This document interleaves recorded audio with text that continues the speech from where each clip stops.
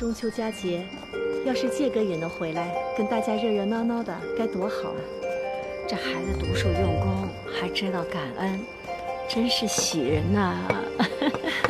给太夫人请安了，过节好啊！过节好，真是多谢太夫人盛情邀请。我们家钱明去云南了，原本以为要过个冷清节，没想到你们这儿这么热闹。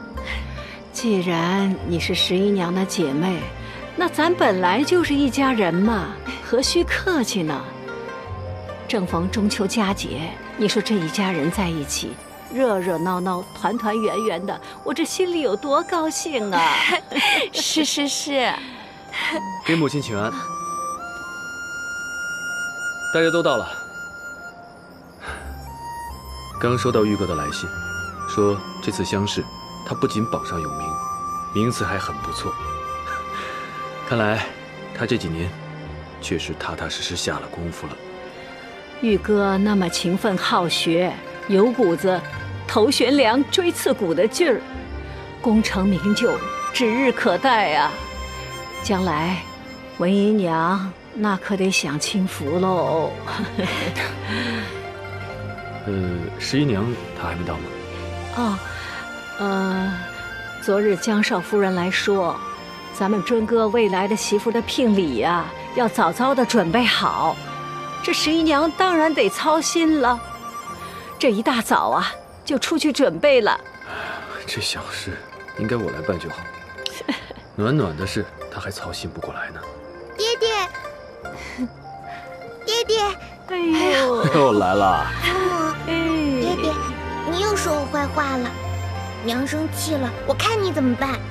哎，暖暖这么乖，爹爹要夸暖暖还来不及呢，怎么会说你坏话呢？有没有看到哥哥？快去跟妹妹玩吧。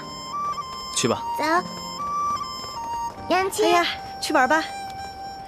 你们都到了。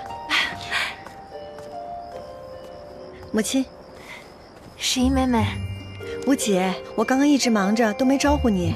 你忙你的，这都是一家人，无需这些虚礼。看来我要把冬青叫回来了。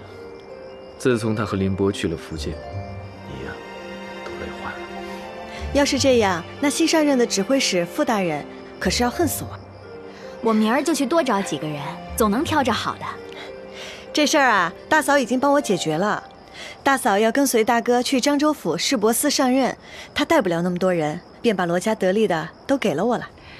那好，哎，大家都站了半天了，11娘啊，带着大家坐呀。来吧。吴姐，走。来，这第一杯我们先敬母亲。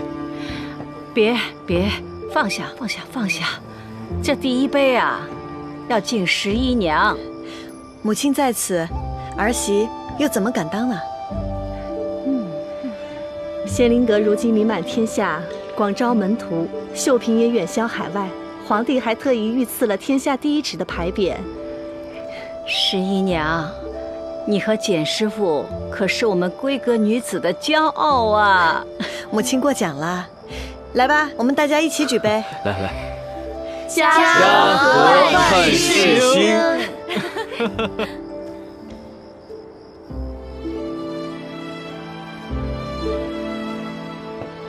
吴姐吃菜。都动起来啊！最想吃什么？啊，尝尝这个肉是吧？